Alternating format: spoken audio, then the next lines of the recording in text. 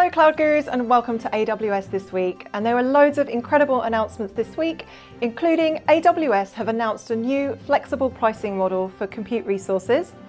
You can now create serverless applications using an automated deployment pipeline. Automated image scanning is now available for Elastic Container Registry, and we announce our Guru of the Week. You're watching AWS This Week with me, Faye Ellis. AWS have announced a new flexible pricing model for compute resources, and it's called Savings Plans.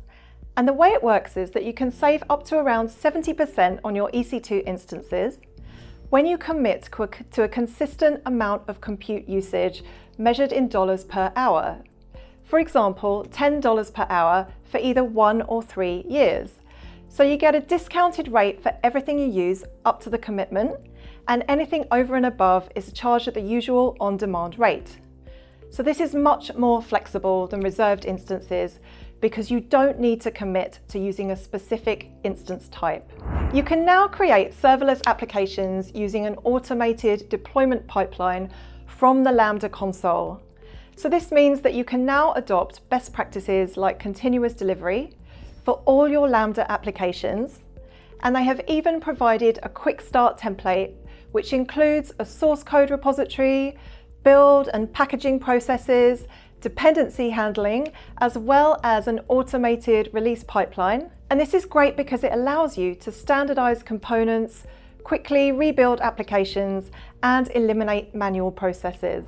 You can now automatically scan Docker images in your Elastic Container Registry to improve the security of your containers.